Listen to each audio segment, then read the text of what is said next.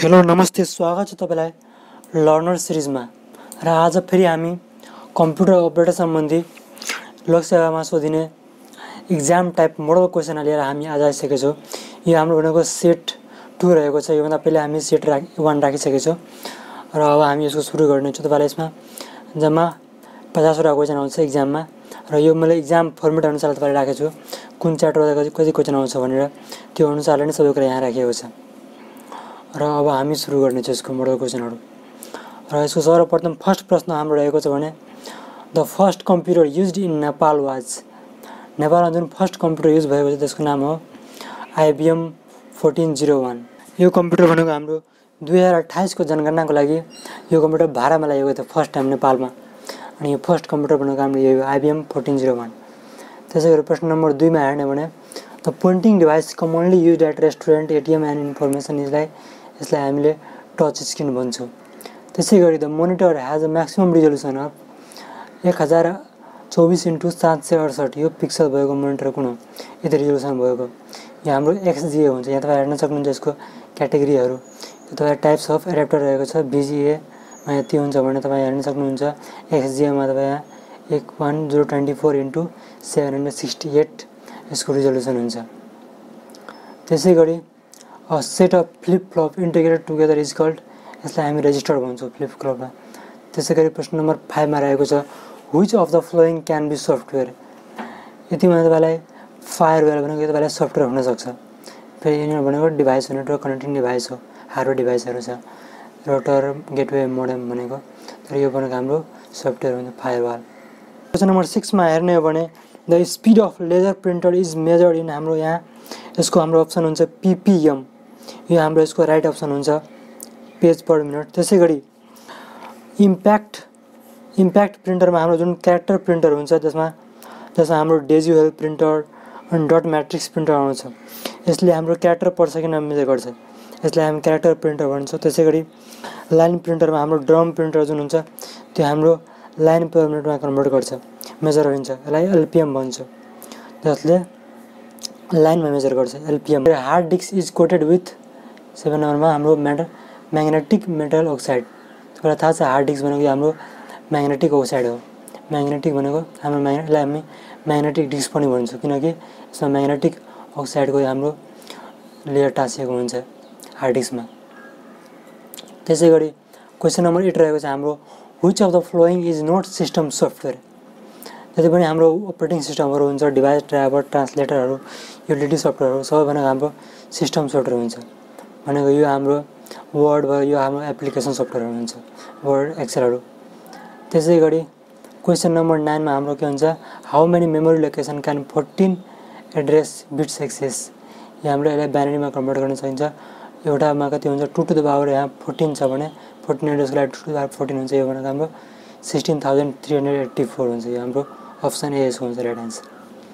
त्यसैगरी question number 10 मा हाम्रो हुन्छ the word length of a computer is measured in bits. यो तपाईँलाई हुन्छ नि 64 बिट कम्प्युटर 32 बिट त्यो अनुसारले तपाईँलाई यो वर्ड नाप्छ। 32 बिटमा 32 बिटको वर्ड हुन्छ भने 16 बिटमा 16 बिटको वर्ड हुन्छ। त्यसैगरी 64 बिटमा 64 बिट्स अफ वर्ड हुन्छ। यसरी यो हाम्रो बिटमा नापिन्छ वर्ड। त्यसैगरी प्रोपरली एरेन्ज डाटालाई के हामी भन्छ इन्फर्मेसन भनिन्छ। त्यसैगरी क्वेसन नम्बर 12 मा रहेको छ the technique used by codes to convert an analogue सिग्नललाई डिजिटलमा convert गर्नेलाई टेक्निकलाई के भन्छ पल्स कोड मोडुलेसन। त्यसैगरी द क्वेसन नम्बर 13 मा रहेको छ हाम्रो the personal who deals with the computer and it's management put together are called. यसलाई हामी बीमा ह्युम्यान वेयर भन्छौँ। त्यसैगरी क्वेसन नम्बर 14 मा हुन्छ हाम्रो are set of rules and procedures and that to control data transmission over internet. यसलाई हामी प्रोटोकल भन्छौँ, यो हाम्रो रुल्स हो। त्यसैगरी which of the following is a file attribute. यहाँ तपाईँलाई 3टा फाइल एट्रिब्युट हुन्छ हिडन, आर्किभ, रिड ओन्ली। यो हाम्रो अल अफ द एबोभ त्यसै 3टा हाम्रो एट्रिब्युट नै हो। यहाँ तपाईँलाई फाइलको प्रोपर्टीमा गयो भने थाहा हुन्छ। यहाँ तपाईँ हेर्न सक्नुहुन्छ कुनै पनि फाइल छ भने यहाँ सपोज यो एउटा फाइल छ भने यहाँ तपाईँलाई यसको प्रोपर्टीमा गयो भने यहाँ तपाईँ हेर्न सक्नुहुन्छ वर्डमा यहाँ तपाईँलाई जेनरलमा हेऱ्यो भने यहाँ तपाईँ हेर्न सक्नुहुन्छ एट्रिब्युटमा रिड ओन्ली, हिडन, अनि एडभान्समा गयो भने यहाँ आर्काइभ पनि हुन्छ, फाइल इज रेडी फर आर्काइभिङ। त्यसरी तीनटा यहाँ उसको प्रोपर्टी हुन्छ फाइल एट्रिब्युटको।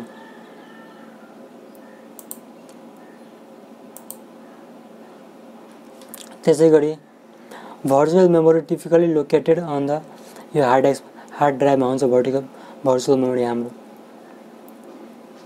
त्यसैगरी which is not an executable file, यहाँ तपाईँलाई यो भनेको हाम्रो सबै एक्जिक्युटेबल फाइल अथवा प्रोग्रामेबल फाइल हो। प्रोग्राम फाइल त हामीले त्यसलाई एक्जिक्युटेबल फाइल पनि भन्छौँ। त्यसैगरी यो भनेको हाम्रो टीएक्सटी भनेको हाम्रो टेक्स्ट फाइल हो। त्यसैगरी क्वेसन नम्बर 18 रहेको छ हाम्रो the primary purpose of an operating system is यहाँ उसको हाम्रो भनेको क्वेसन नम्बर यसको हाम्रो अप्सन ए हुन्छ to make most एफिसिएन्ट use of computer hardware. त्यसैगरी क्वेसन नम्बर 19 मा रहेको छ in how many ways can we access the control panel. हाम्रो यसमा तीनटा तरिका हुन्छ। यो हाम्रो विन्डोज 7 अथवा पुरानो त्यो अनुसारले रहेको हुन्छ। यसमा तर विन्डोज 10 मा हेर्यो भने तरिकाहरू भिन्न पनि जान्छ।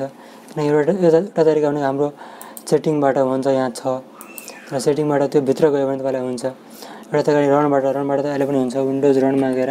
सेकेन्ड तरिका यहाँ कन्ट्रोल लेख्यो भने रनमा गएर तपाईँले यहाँबाट कन्ट्रोल प्यानल एक्सेस हुन्छ। यो भनेको हाम्रो सेकेन्ड तरिका हो भने।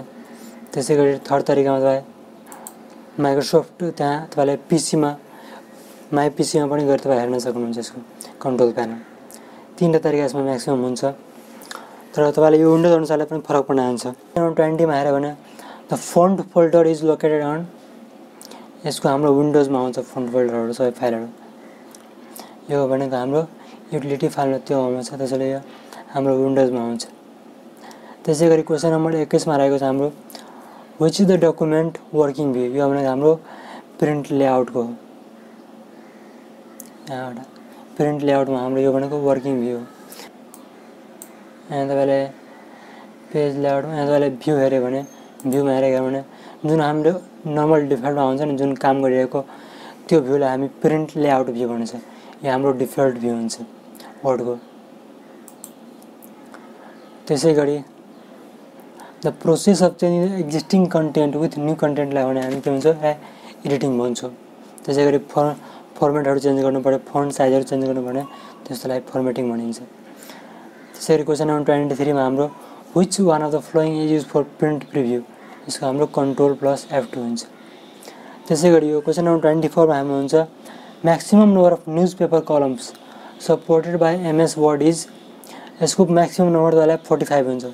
न्युज पेपर कलम तपाईँलाई 45 वटा कलमहरू यहाँ राख्न सक्नुहुन्छ। त्यसैगरी यो तपाईँलाई म प्र्याक्टिकल पनि देखाउन सक्छु। यसको तपाईँले प्र्याक्टिकल हेर्न चाहनुहुन्छ भने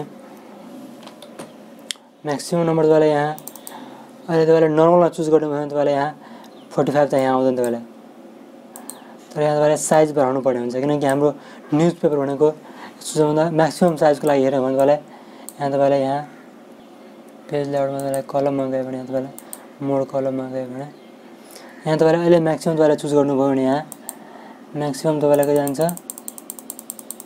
यहाँ म्याक्सिमम तपाईँलाई 30 मात्रै आउँछ अप्सन। यहाँ तपाईँलाई 45 तर अप्सन दिएछ।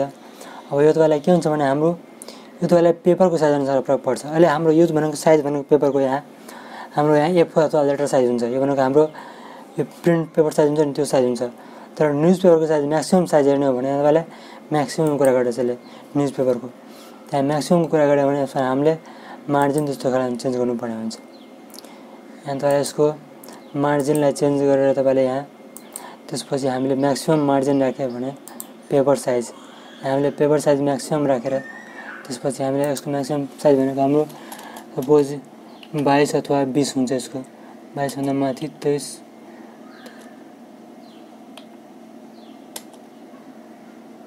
पेपर साइज 28 सपोज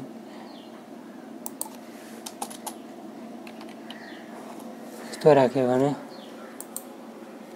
यो म्याक्सिमम तपाईँलाई 22 इन्चसम्म मात्रै हुन्छ। त्यसले तपाईँलाई 22 राखिदिनुहोस्। 22 यसको पनि यहाँ 22 राख्यो भने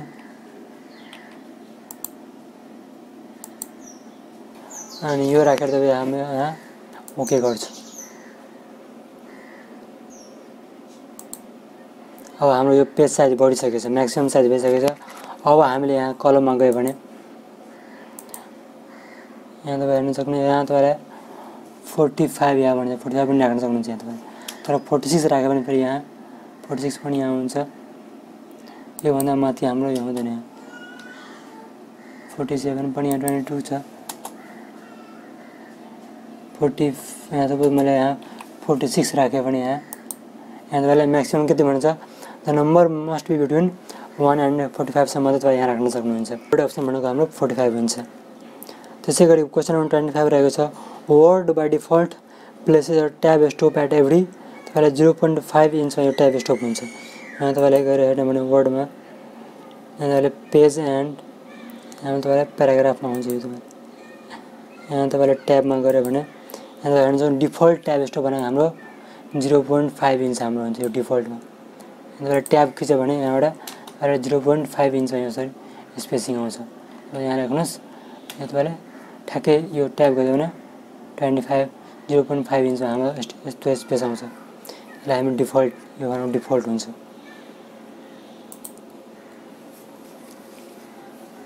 त्यसै गरी क्वेसन नम्बर 26 रहेछ pressing F8 Ki for 3 times select a sentence 3 time तपाईँलाई F8 प्रेस गर्यो भने तपाईँलाई सेन्टेन्स सेलेक्ट हुन्छ त्यसै गरी क्वेसन नम्बर 27 रहेको छ the text appear at the bottom of every पेजलाई हामी फुटनोट भन्छौँ त्यसै गरी 28 रहेको छ विच डकुमेन्ट आउटलाइन भ्यू यो भनेको डकुमेन्ट आउटलाइन भ्यू भनेको हाम्रो the view with a structure of heading at various level control plus Ki equal to control plus की तपाईँलाई खिच्यो भने यहाँबाट कन्ट्रोल प्लस सपोज यहाँ हाम्रो एच छ अनि यहाँ 3 राख्यो भने अनि कन्ट्रोल प्लस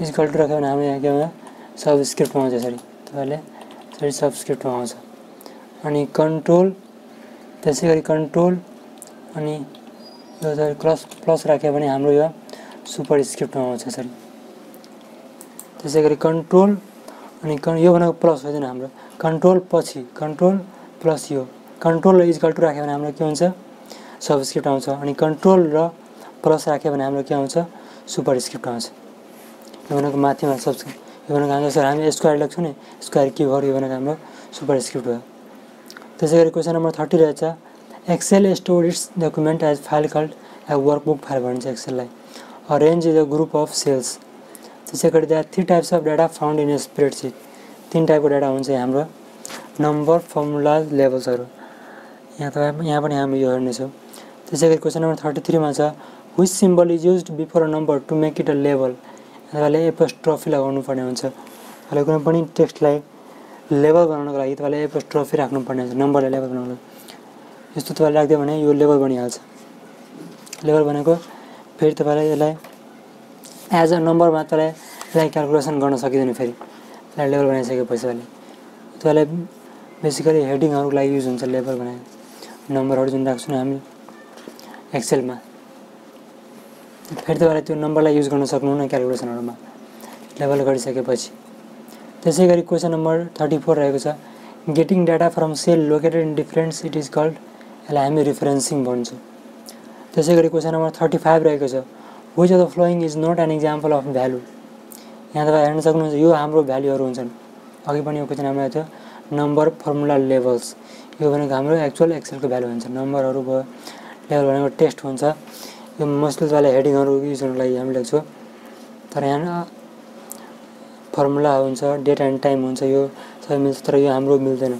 त्यसैले हाम्रो यो हाम्रो डी हाम्रो राइट एन्सर यसको यो हाम्रो नोट यो हाम्रो हुँदैन भ्यालु त्यसै गरी 36 मा हाम्रो the best use of mcqs is यसको नामै हुन्छ हाम्रो एक्सेल भनेको स्प्रेडसिट सफ्टवेयर यसको हाम्रो भनेको स्प्रेडसिट म्यानेजमेन्ट गर्ने त्यसै गरी to join to text from two cells which operator is used हामी % युज गर्छौँ त्यसै गरी types of filter add auto filter advance filter हुन्छ हाम्रो Excel had built in function question number 40 रहेछ in a database table the category of information is called यहाँ जुन क्याटेगोरीले जनाउँछ यो क्वेसन यो हाम्रो जुन 2 को हुन्छ नि रेड हानेको यो भनेको हाम्रो फिल्ड हो त्यसै गरी 1 भनेको हाम्रो सही कुनै पनि डाटालाई यसरी जनायो भने यो हाम्रो रेकर्ड हुन्छ यसरी कुनै पनि डाटाको डिटेलमा पुरै हेऱ्यो भने यो हाम्रो रेकर्ड भयो अनि स्पेसिफिक क्याटेगोरीमा हेऱ्यो भने तपाईँले यसरी यहाँ फर्स्ट नेम क्याटेगोरी भयो हाम्रो कम्पनीको क्याटेगोरी भयो लास्ट नेम क्याटेगोरी यो भनेको हाम्रो फिल्ड भयो।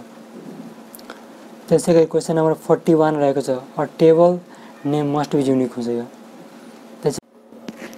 अब हामीले क्वेशन नम्बर 42 मा हेर्नु यहाँ के भन्छ स्कीमा इज स्कीमा भनेको के हो यो भनेको एउटा अप्सन यसको ए हुन्छ डाटाबेस डिजाइन एन्ड स्ट्रक्चरलाई हामी स्कीमा भन्छ। त्यसैगरी 43 को क्वेशन हुन्छ आन्सर हुन्छ data can be entered into table by using यो हामी फर्म जुन हुन्छ नि फर्मले हामी डाटा इन्टर गर्ने काम गर्छौँ।